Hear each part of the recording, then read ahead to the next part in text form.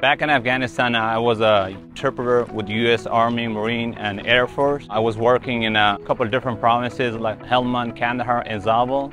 Back in our country, some of them, like people that don't like to be, we work for the U.S. forces in Afghanistan, so they don't like it. Not most of them, but some of them, they don't like it to work for them. But I said, I'm going to help both sides, Afghanistan side and U.S. side. So I was in the between both of them to translate.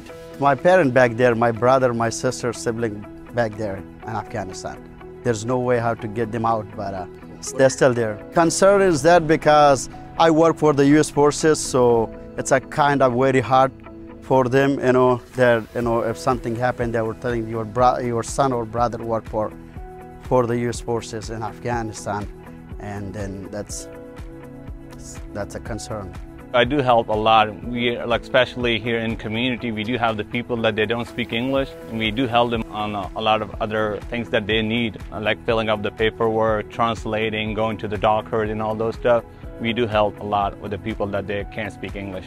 I have over 5 years experience as a truck driver, and I'm working since from last year with the 2020 CDL training school as an instructor. We have many people, many students from Afghanistan during the evacuation from Afghanistan, so they join us and learn how to drive the truck and get the license. So they speak Pashto and Parsi, so we translate as well that to those people that don't speak English very well. They need help because I know how they get up from Afghanistan. The situation was there, and they got now.